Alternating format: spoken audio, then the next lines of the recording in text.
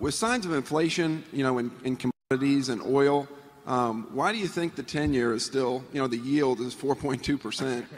And, is it that the market sees signs of deflation coming in the future? And in addition to that, if you thought rates would stay at this level for an extended period, would you have a more favorable view of the market? Well, the answer to the second part is yes. I mean, if somebody guaranteed me that the 10-year rate would never go above 4.2% for the next 50 years, we would have to readjust, recalibrate every decision we make around Berkshire. I think it was Alan Greenspan, I don't know whether he's talking about the 10-year or what is the closest thing now to the 30-year. We don't issue 30 years anymore, but he referred to it as a conundrum. And after I looked it up, I decided I agreed with him.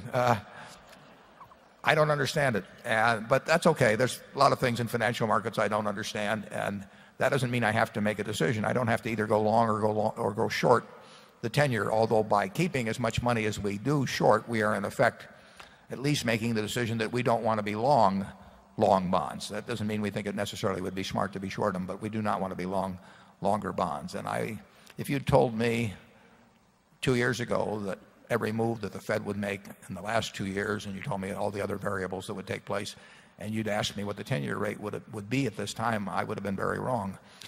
So it's not a game I've excelled at so far. I'm puzzled by it, and we'll see where it is next year when we meet. Charlie? Yeah, I think the one thing you can confidently predict is there won't be some automatic and rational correlation between inflation and interest rates.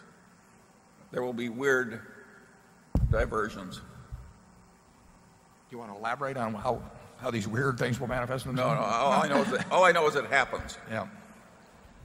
Frequently very surprising. Well, it surprised us on this so far, hasn't it? Sure.